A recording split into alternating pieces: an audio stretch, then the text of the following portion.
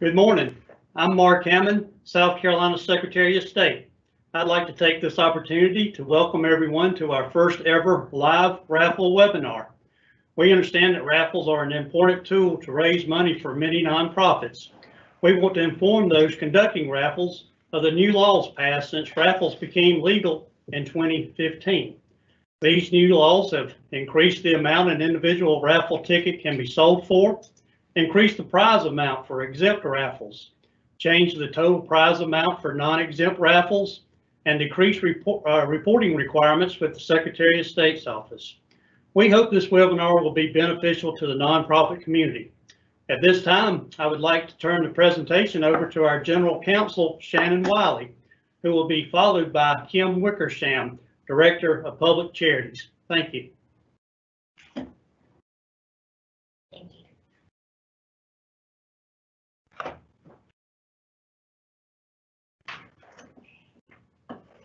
All right, thank you everyone. Thank you so much for joining us today to learn more about nonprofit raffles.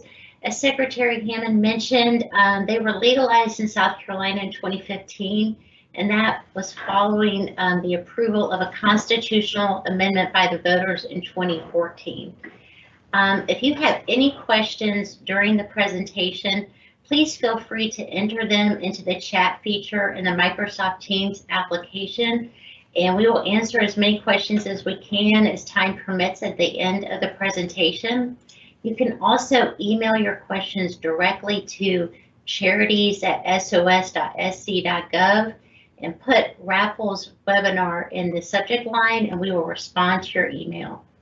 At this time, we will start going over the legal requirements for raffles in South Carolina.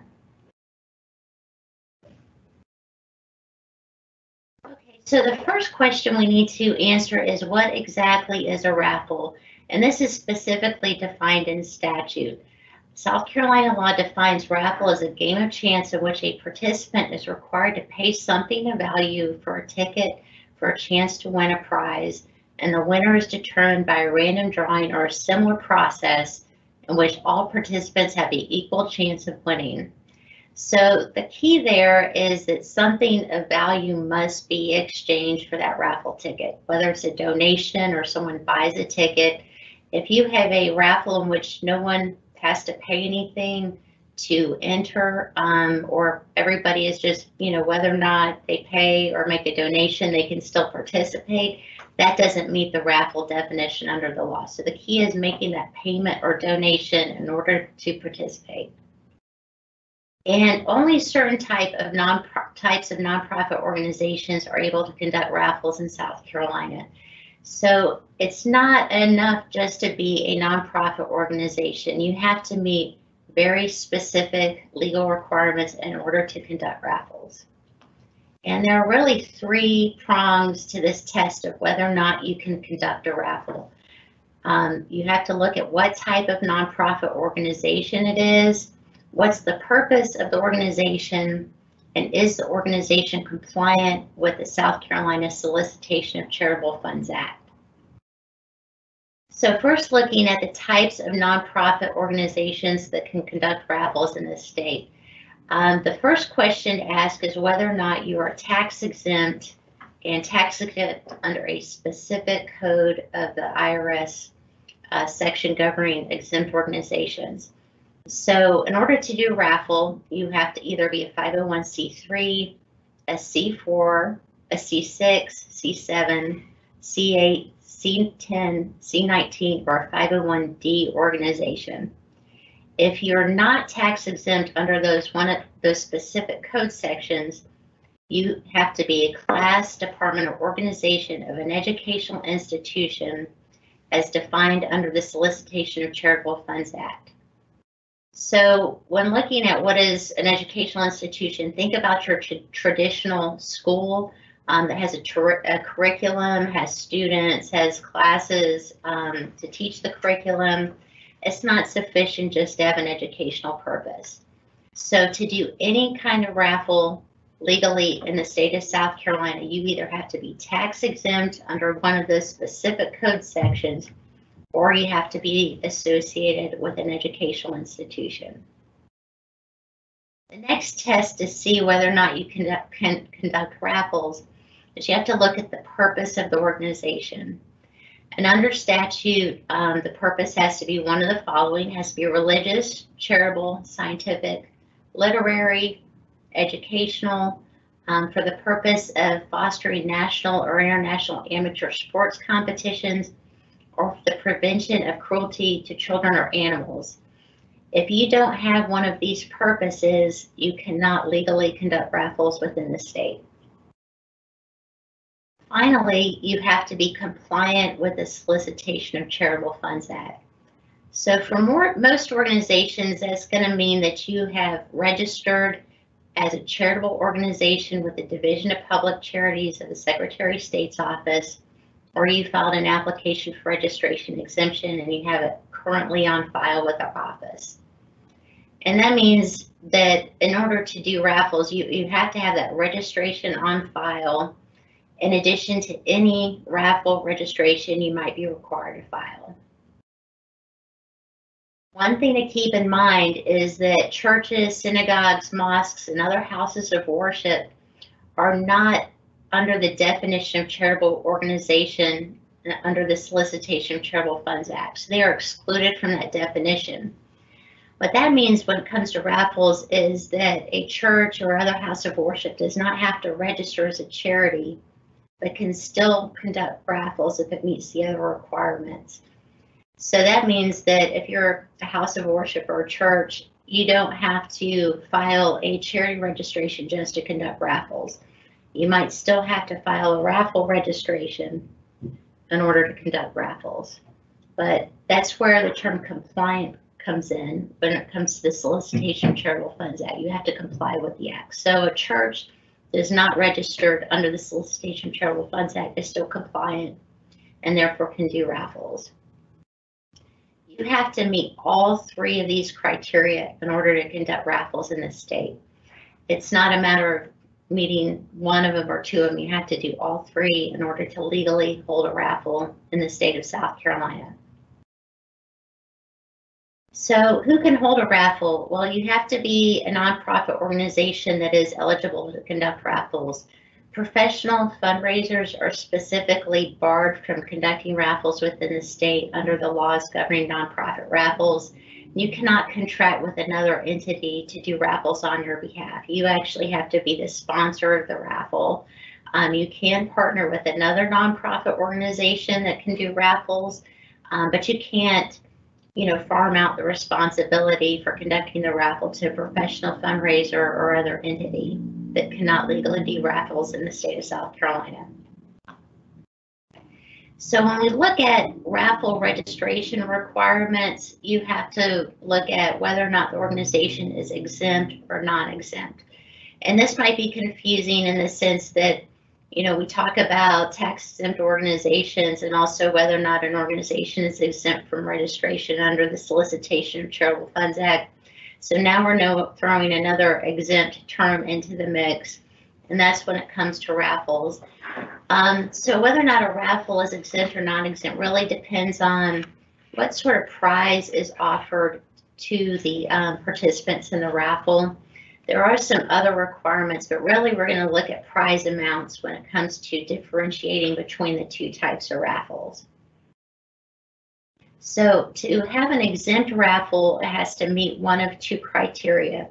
The first type of exempt raffle is one in which there's a non-cash prize that is donated to the organization, or it can be a group of prizes, and the total value of the prize or prizes for the single raffle event are $950 or less. So you're looking at not only a small dollar value for that prize, but it has to be non-cash prize that's donated to the organization. It can't be a cash prize or one that is a non-cash prize that's purchased by the organization. It has to be donated. The second type of exempt raffle is a 50-50 raffle in which the raffle tickets are sold to members or guests of the nonprofit, and the total value of the proceeds collected is not more than $950. So a 50-50 raffle, for those of you who aren't aware of exactly what that is, that's where The participants in the raffle purchase the tickets for the raffle, and you'll have a pot of a certain amount of money, and they draw a winner, and the pot is then split in half by the winner and the charitable organization. So for example, for an exempt 50/50 raffle, the pot would be no more than $950, and the winner would get $475, and $475 would go to the charitable organization. One other factor with the 50/50 exempt raffle is the tickets can only be sold to members or the guests of that nonprofit. So they cannot be sold to members of the general public. So think about, like, say you have a Rotary Club who has a breakfast meeting every week, and they have a 50/50 raffle. The only people that could buy those raffle tickets are the members of the organizations or guests they might bring to that event.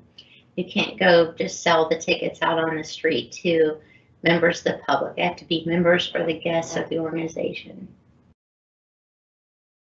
So if you're going to have exempt raffles, you should know that you can only have one exempt raffle a week. There is a time, a limited number you can do for non-exempt raffles as well, and we'll get to that in a few minutes. But if you're going to have exempt raffles, it's once a week. So for non-exempt raffles, there is a significant prize amount increase. So the fair market value of a prize, a single prize that can be offered in a non-exempt raffle, is $80,000. And for a single raffle, and you have a group of prizes, those prizes cannot be valued together at more than $300,000. So that's really the key difference between exempt and non-exempt raffles. So you can look at, raffling off cars and boats, and this was actually increased very recently. So this was a change in the law last year. Before that, it was a maximum fair market value of $40,000. So as a nonprofit organization that can conduct raffles, you can have up to 4 non-exempt raffles a year. Again, this is differentiated from the exempt raffles where you can have 1 per week. And something to keep in mind too is you can have both exempt raffles and non-exempt raffles. You don't have to choose one or the other. You can do both as long as you stay within the legal requirements for holding those raffles. So if you're a nonprofit that does non-exempt raffles, or you do both exempt and non-exempt raffles, you have to file a raffle registration with the Secretary of State's office. If you only do exempt raffles, you do not have to register. But if you do any type of non-exempt raffle, you do have to file a registration for each year you hold those raffles. So the raffle registration process is very similar to the registration process for charitable organizations. You have to file a registration form each year that you do raffles, and there is a registration fee of $50. And this is a separate registration form than what you would file as a charitable organization under the Solicitation of Charitable Funds Act. This raffle registration form is due the same time as your charity registration form is due, and that's 4.5 months after the end of your fiscal year. So if you have a calendar fiscal year from January 1st to December 31st, that due date is going to be May 15th. If you have a fiscal year date of July 1st to June 30th, and that due date is going to be November 15th. And there are different types of fiscal years that vary from those 2 most common fiscal years. The key thing to remember, it's due 4.5 months after the end of the fiscal year. So if you're a nonprofit organization that has separate chapters, and that typically you file one charity registration because you share an EIN, you can file a separate raffle registration for each chapter if the chapters want to do their own raffles and have up to 4 non-exempt raffles each year. So the thing to keep in mind, though, is if the chapters file their own raffle registration, they are responsible as well for filing their own raffle financial report. If you register to conduct raffles, you do have to file an annual raffle financial report with our office. Again, this is separate from the annual financial report that you would file for your charity registration. And this is also due at the same time as your raffle registration, 4.5 months after the end of the fiscal year.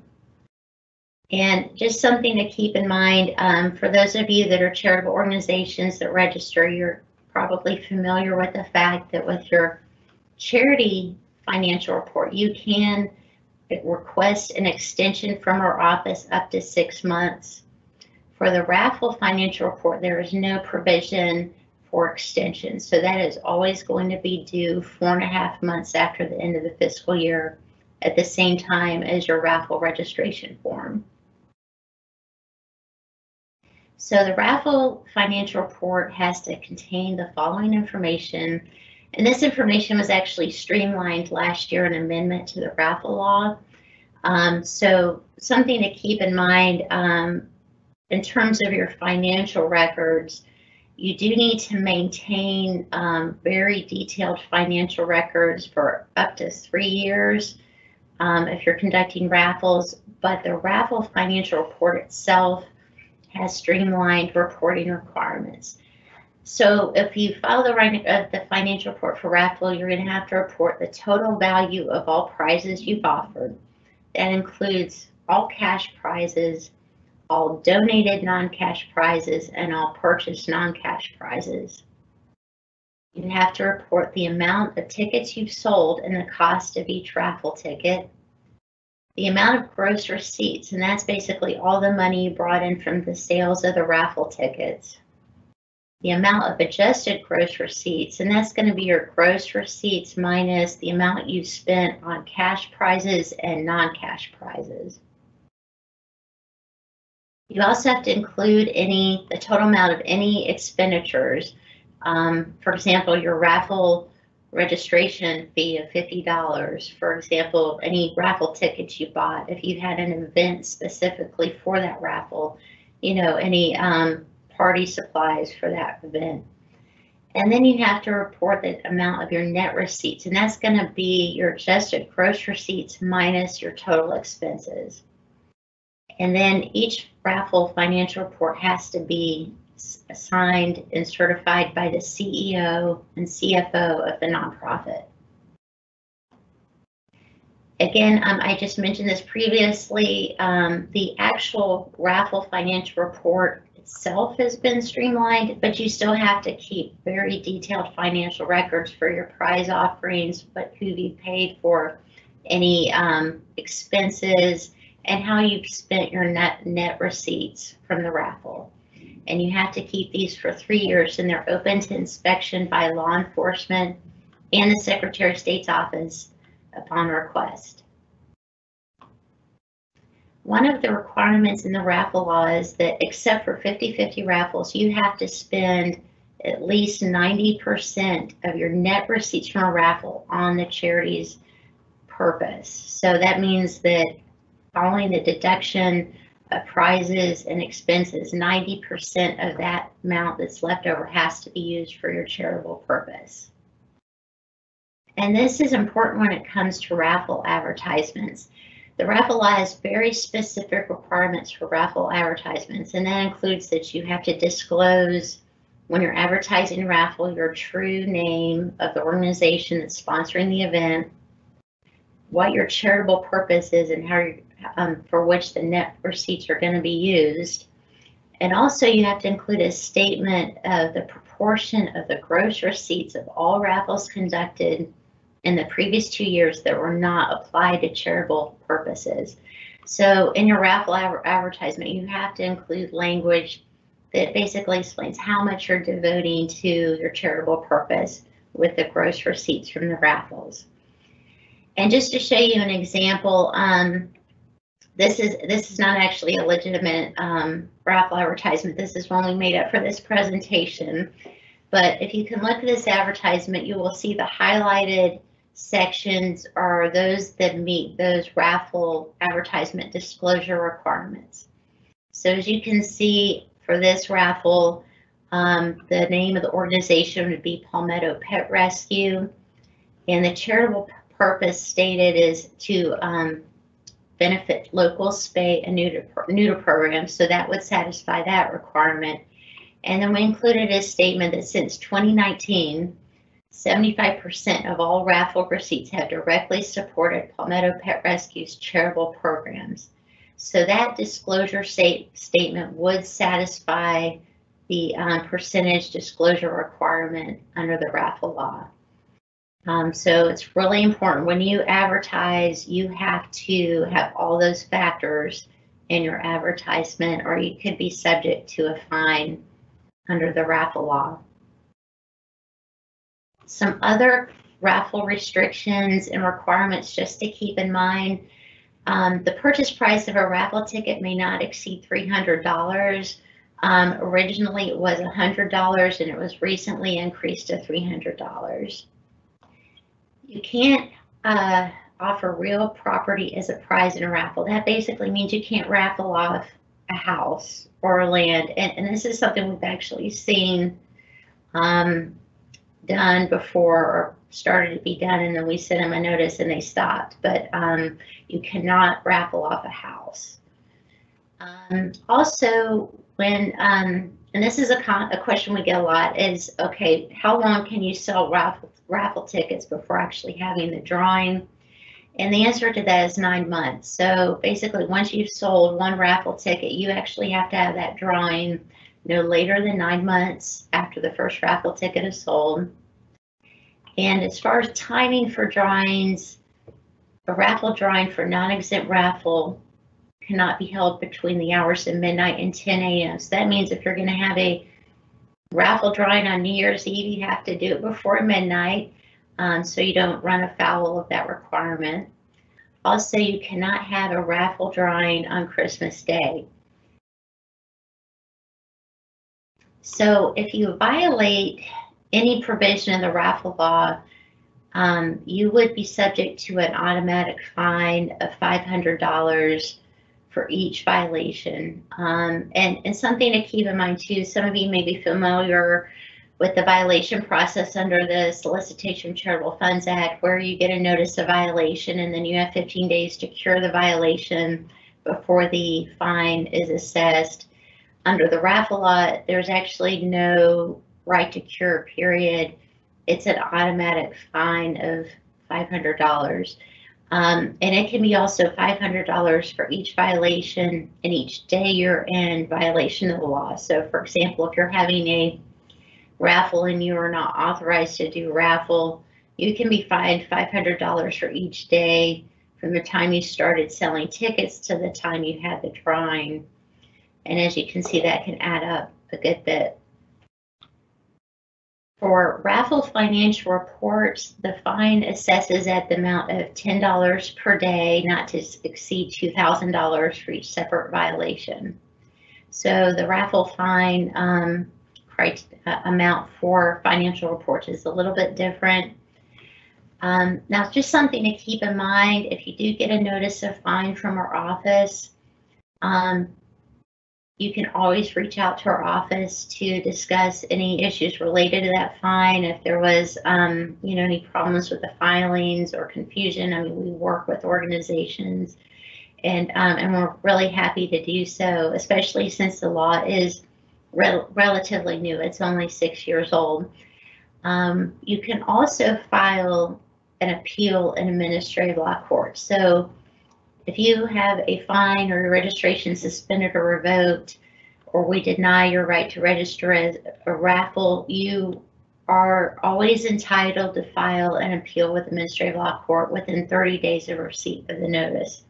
So there is a right of appeal for each fine. So one thing to keep in mind, one of the questions we get is whether or not casino nights are legal, and the answer to that is not, no, not really. So a casino night is only legal if you have the event for entertainment purposes only and you don't offer any prizes, incentives, or financial rewards whatsoever. So it would just have to be for fun only and no real betting involved. So in most cases, for example, if you have a casino night, an organization might want to say, okay, if you get this many chips at the end of the night, you could turn it in and win this prize. That would be illegal. So at this time, casino nights are still illegal, as are any kind of electronic gambling devices, video poker, slot machines, or any sports betting. So right now, if it's a casino night where prizes are offered, you still cannot have that within the state. So at this time, I'm going to turn the presentation over to Kim Wickersham, and she's going to talk about the nonprofit raffle filing process.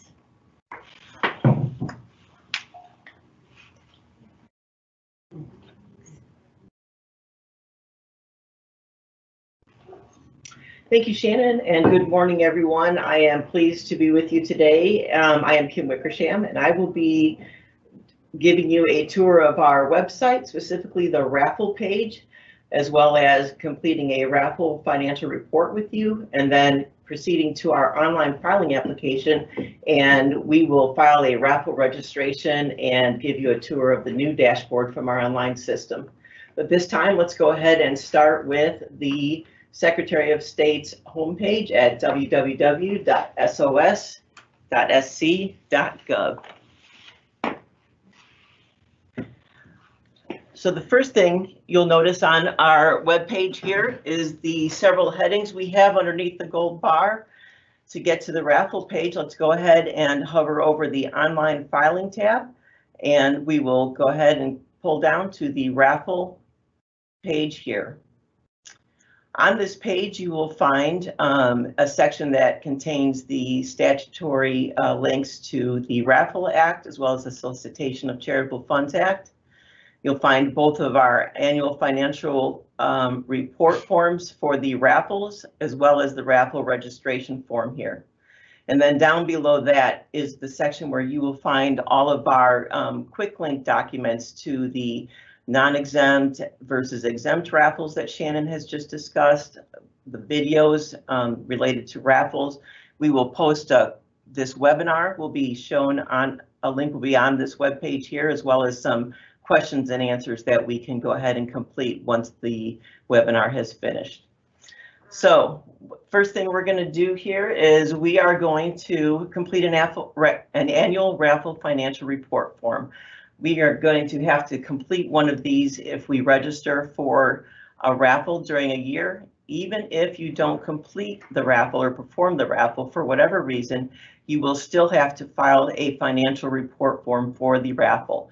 So let's go ahead and pull that form up by clicking on this link here. And I've actually already got it in a tab, so I'm going to go straight to that tab. And this is what our raffle financial report form looks like. So on this raffle financial report form, you're going to go ahead and provide the demographics for your organization. You'll give the fiscal year for which you are completing the report. Now, it's important to know here that you will always be filing your raffle financial report for the fiscal year for which you've just completed. So we have January of 2020 to December of 2020 at the top of the form here. This will be our initial filing. We'll fill in our EIN number. We'll fill in our public raffle ID number here. And we'll put the organization's name. And again, this is the organization's legal name and not the name of the raffle if you have a specific raffle name. You want to go ahead and give your address where we can reach you, your email, and a good phone number. And then you're going to put in your organization's charitable purpose. For this one, we are using the Palmetto Pet Rescue is to provide free spay and neuter programs. The very last question on this page has to do with how many raffles you had during the year. So as Shannon mentioned, we don't report the exempt raffles on this form. This form is for reporting the non-exempt raffles, and we can have up to 4 per registration. So if you have more than one raffle held during the year, you are going to put multiple whether it's 2, 3, or 4 in this line here, and then you'll need to complete page 2 for each one of those raffle drawings. For our purposes today, we're going to just report one raffle held during the year. We are going to report that this raffle was held on April 15th of 2020. We are going to report that 6,000 raffle tickets were sold, and they were sold at a price of $10 per piece. The raffle drawing was not a 50-50 raffle. And then here's where we're going to go ahead and use the features of the autofill form that will pre-calculate your numbers for you as you complete your numbers. And let's go ahead and put in that we had a cash prize of $100. We're going to enter that we had no donated prizes and that we purchased the Jeep that was being given away in Shannon's pet rescue organization at the price of $20,000. And you'll see that the form will auto calculate all of your totals for you. Not only does it do that, but it will carry the numbers down to where they're required further in the form. The next question we're going to answer here is the amount of gross receipts. Those gross receipts were, again, the 6,000 tickets, at the top of the form at $10 a piece. So we have a $60,000 in gross receipts. Again, the form auto calculated for us. And here's where you would put in all of your expenses for the organization to conduct the raffle. So you would at least have your $50 filing fee in here, but if you spent any money on tickets or decorations for the event, whatever is allowed by law to be deducted from the raffle gross receipts, that's the amount you're going to put here in this form. And we're going to say that everything was donated for this particular raffle except the filing fee with the Secretary of State's office. So what we have at the bottom here is we have your adjusted gross receipts, your expenditures, and then your net receipt amounts of $39,850. We're going to use this information a little bit later when we file a financial report online. So let's go ahead and move now to the online raffle registration. We'll go back to our website here. And to begin the process of filing online, we're going to use the icon over here with the link that says File Online Today. You've got some information here that tells you a little bit about our updated application that you can read through. And when you're ready to begin the process, go ahead and click on the Begin the Online Filing Process link. So this will be a first-time registration that we're going to do today. So we are going to use the top tab and say register your organization. You can file your charity and PFR information on here as well, use on the same page, but for today we're going to go ahead and register a raffle. And as Shannon referenced in her presentation, you have to meet all 3 qualifications to conduct a raffle, and these first set of questions here will do that. Just check off these qualifications for you. So you are going to declare here whether or not you have tax exempt status from the IRS. And if you do have one of these tax exempt declaration letters, you can click yes here. If you do not have one of these letters, you would say no. And then the system will ask you if you are a class, department, or organization of an educational institution. If you are, you can say yes and then proceed on. For our purposes today, we're going to go ahead and say that we are a 501c3 organization and move on to the next question. The next question is confirming whether or not you are basically falling under one of the charitable purposes that Shannon outlined earlier: literary, scientific, charitable, education for international or amateur sports, or the prevention of cruelty to children and animal, as well as the religious option. If you qualify there, you select yes and move on. And then the last question here is, are you registered as a charitable organization? So you would say yes if you're registered with us. Another organization that might register or answer this question, yes, is if you were one of those subordinate organizations that Shannon mentioned as well. So let's just, for this example, say if you have a state sorority organization and then you have several chapters, your state sorority organization would be registered as a charitable organization, and you fall under their registration if you share the same EIN and they are your fiscal sponsor. You could say yes to this question and then move on and just register your chapter. Therefore, your chapter itself would be allowed to conduct 4 non-exempt raffles a year. So let's click yes here. So this is confirming that you have passed all the qualifications to conduct a raffle. So let's start with the details. So in this blank here, what we're going to do is we are going to put in our actual organization's legal name. Many people want to put in their raffle name here, but this is actually for your organization's legal name, the one that you use when you incorporated, or and would also be on your EIN letter. So we're going to go ahead and use Palmetto. Oops.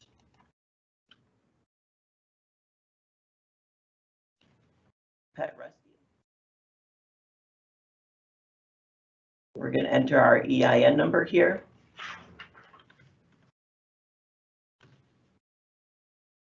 We have a web address. We will go ahead and enter the web address, and then the person registering the raffle goes in the bottom line. It's important to note here that this private ID in this line here, this is your username for logging in anytime you want to enter your dashboard after this registration. It's also referred to as your private ID. You will also be assigned a public ID at the end on your confirmation letter. So make note of this, and then you're going to set yourself up a password. We'll go ahead and select an email to be associated with this online registration, and then create yourself a password.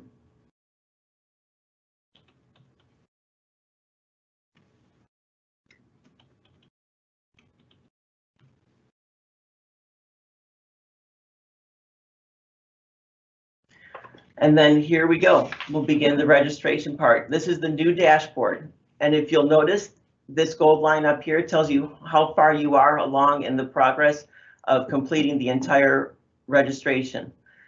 These links down here, you'll be guided through in order.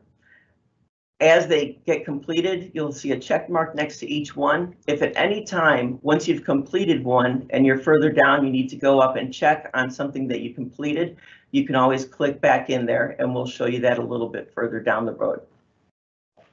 Okay, our fiscal year end, we're going to say we're registering for the fiscal year end of 12/31/21.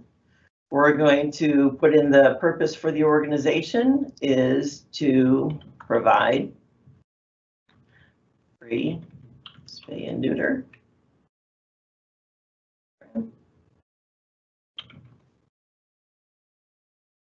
Country where you're organized is United States. We're going to say we're organized in South Carolina.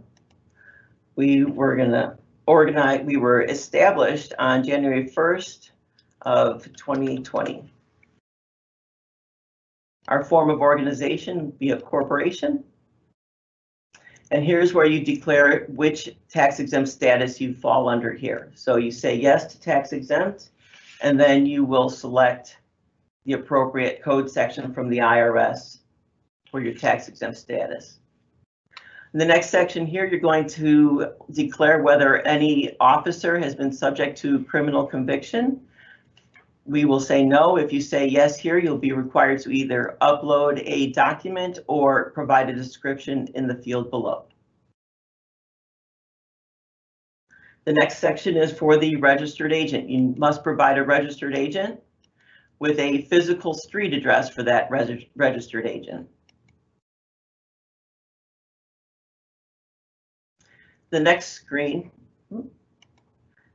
is the physical address. So for the physical address, you have 2 options here. Some organizations actually have an office here in South Carolina, and some organizations maybe run not outside of an office, but maybe they have different people that just work out of their homes. So if you do not have a physical address, you can click on the custody button, and here's where you would provide the address for the person who has the financial records for the organization, or the treasurer. So it's often they're one and the same, but if you don't have a treasurer, you might have someone that's just retaining the records for the raffles, and you can provide their address here.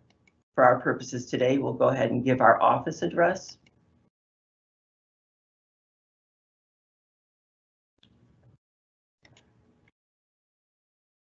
The contact person is the person that is responsible for receiving all communication from our office, whether it's a reminder that your registration is coming due or your financial report is due, or if there is a violation that needs to be mailed out. This is the person that we are required to mail everything to.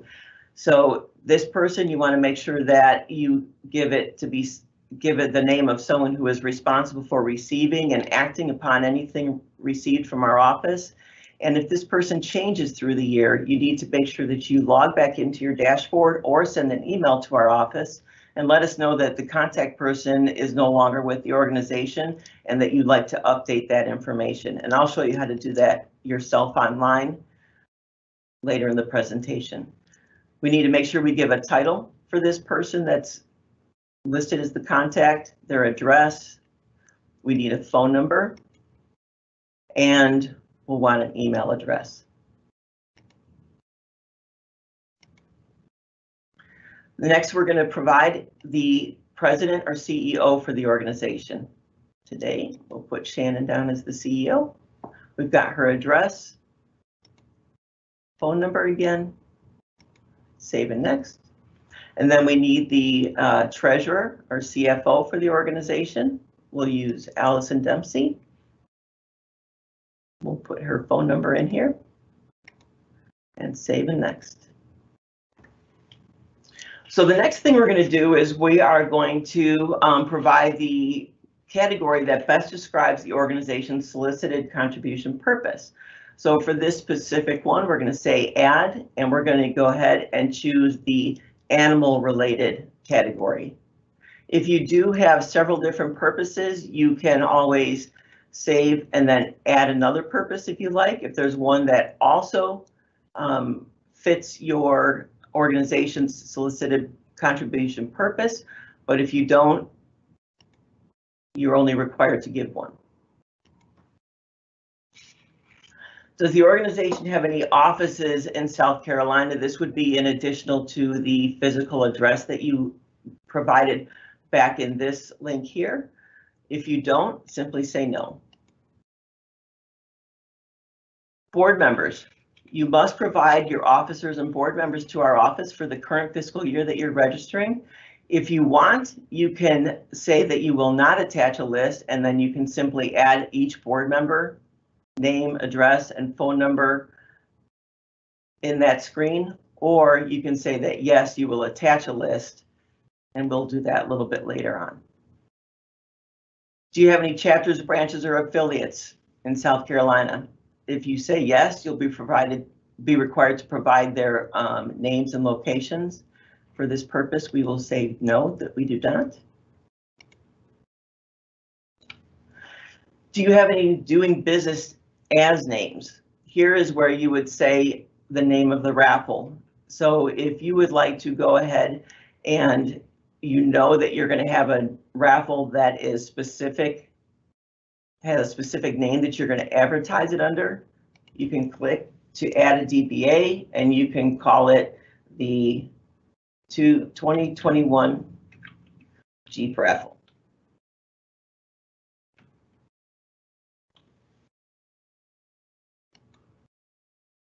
Save and next. Here's where you're required to upload your financial reports. And at this point too, I'll go ahead and let you know, this is where I was telling you that if you follow along the screen, you're guided through the process, but if you need to go back at any point and check on anything that you've entered, go ahead and just click back into that screen, review the information. If everything's fine, you just go back to the screen where you just exited. And the the program will tell you right here where you're supposed to be at and where you need to pick up at. So we need to upload 2 documents here, a letter of determination of tax exempt status and the list of officers and board members. Let's go ahead and do that now by clicking upload file. We'll do the letter of tax determination first. I'm going to locate that on your hard drive.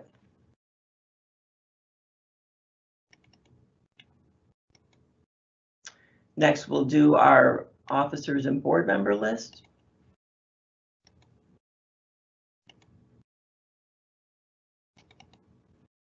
And we'll save that screen and move on to the certification area. So this screen right here tells you who you've listed for the CEO, the CFO, and then the person who is actually completing the registration. Now, if the CEO and CFO are not available to confirm the registration, or they're not completing it themselves, then the third-party authorized person will go ahead and click this, saying that they are authorized to complete this registration on behalf of the organization. And then you can say save and next. If the CEO and CFO are both jointly filing this or both jointly going to review it, then they should both click off here and then move on to the next screen. For our purposes today, we're just going to go ahead and say that a third party is filing. So what we have here on this last screen for the actual registration portion is the ability to move on and continue to the fees and the payment. But also right here, we have a draft form.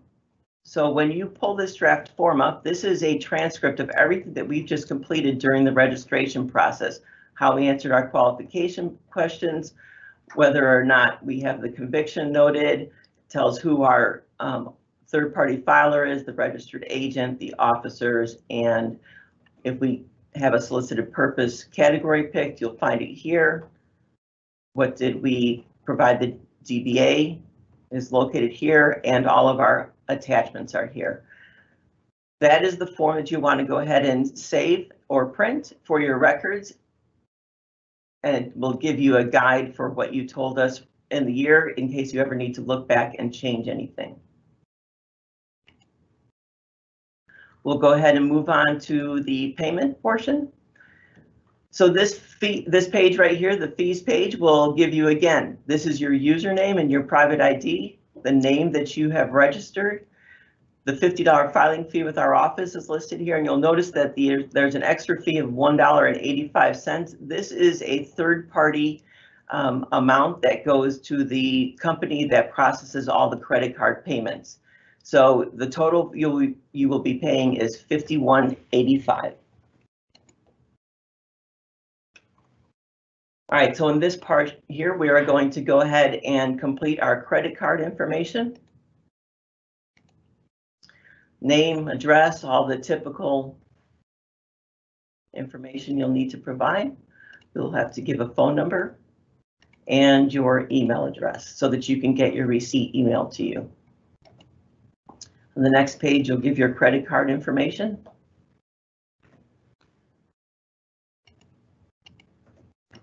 Expiration date and security code. The name on the card. When that's done, go ahead and submit your payment. And that is because I used our live database, and I apologize for that error, but we have submitted the payment, and I'm going to jump over to the test database where we actually have this organization filed for the rest of this. The financial report, let's go back to that for 1 minute here. When you finish this financial report, you save this to your hard drive. You will need to use that information, as I said, to file the financial report for the organization. You'll want to print it, scan it back in, and have it saved as a PDF. That is the only way that we can accept an uploaded document is if it's saved as a PDF. All right, so let's go ahead and log into our registered account. And we're going to use that private ID that we were issued. This is one that I have already set up for the purposes today.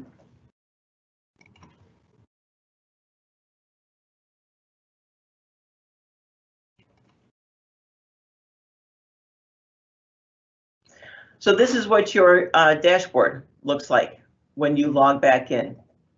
So as you can see, what you can do from here is you can log back in, as I mentioned.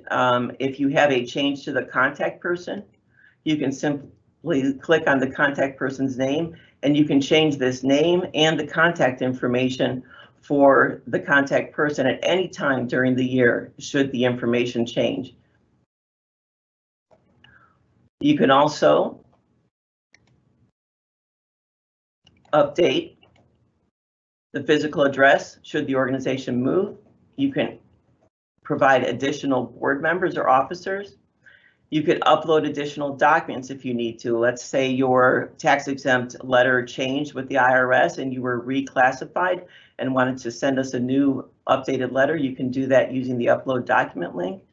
And you can also add another DBA if you want to go ahead and say, we're going to do another raffle during the year, and we're going to call it the Big Sky Raffle, and we'll raffle off a trip to Montana.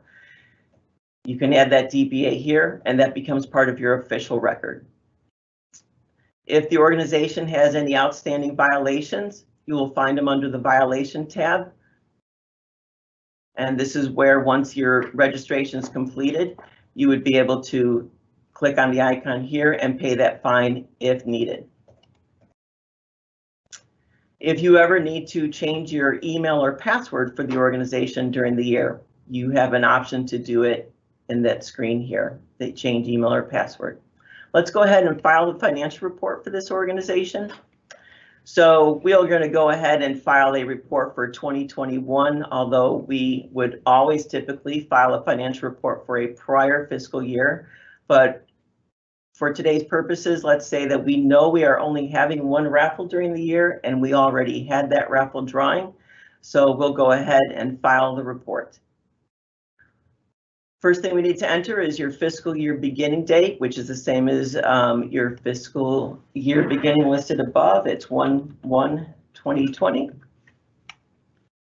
I'm sorry, 2021 for this report. And then your fiscal year ending date is also listed above. We'll enter that here. And then below, we're going to go ahead and enter the information off of our financial report, which I have printed out and I'm viewing. And we will go ahead and put that we held this raffle drawing on May 1st.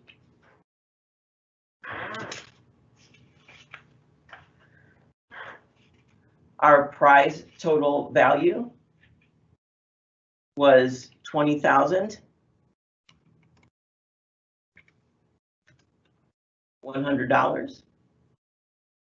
Our gross receipts amounts were $60,000.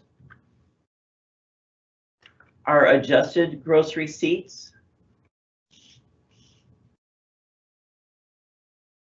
were $39,900. Our expense total was $50,000, and our net receipts amount was $39,850. And save. The next thing that we're going to need to do is we're going to add that financial report. I'm sorry, I clicked on the wrong button. If you wanted to add another financial report, so here's where you would add multiple drawings. So if you had 2 drawings for this particular year and you had a second set of pages 1 through 3 of your raffle financial report, you would add that drawing here and then add all of the same detailed information, but specific to that particular drawing would be entered in the same manner that you entered the first drawing. So let's go ahead and submit this financial report by attaching our financial report. We would just find it on our hard drive.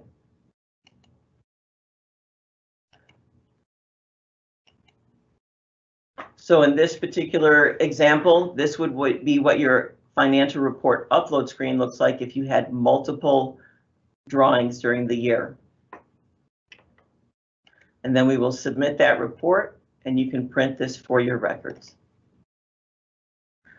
So that is how you register a raffle organization, file your financial reports online, find your violations should you have any with the organization, change your password during the year. If you have no other filings to complete with this organization, you would simply log out and it takes you back to the home screen. So that concludes your tour of our online filing application. I hope you find this useful, and I am going to turn this back over to Shannon Wiley.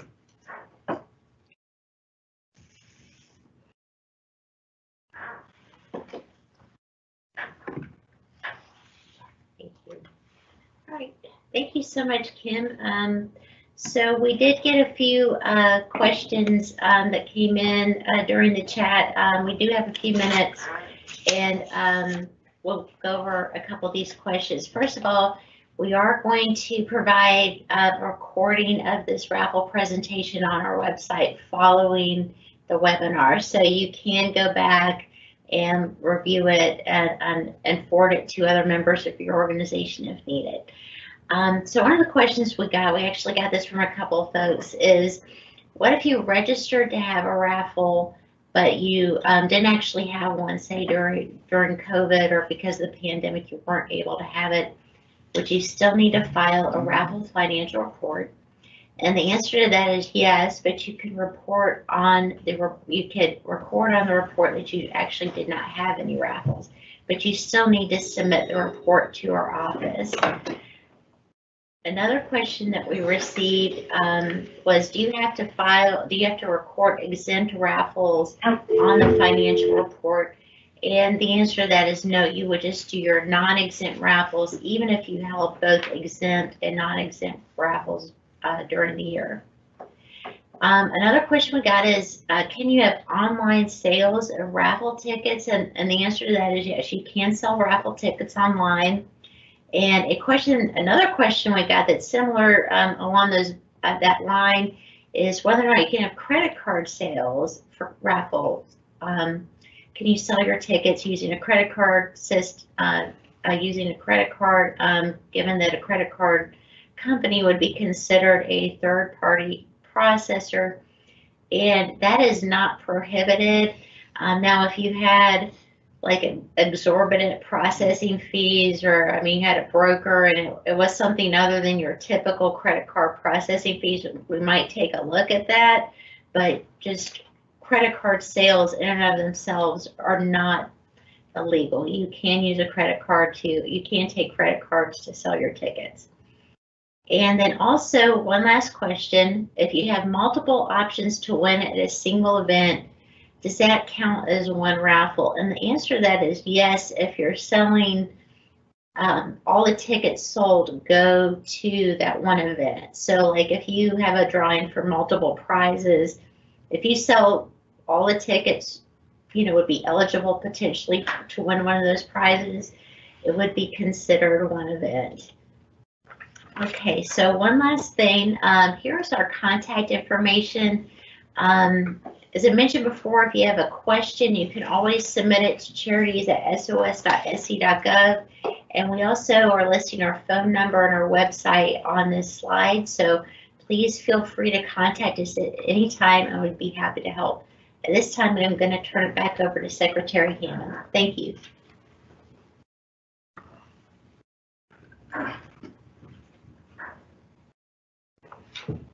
I hope you found this webinar informative, and I would like to take this opportunity to thank Kim, and especially thank our IT staff for putting this presentation together.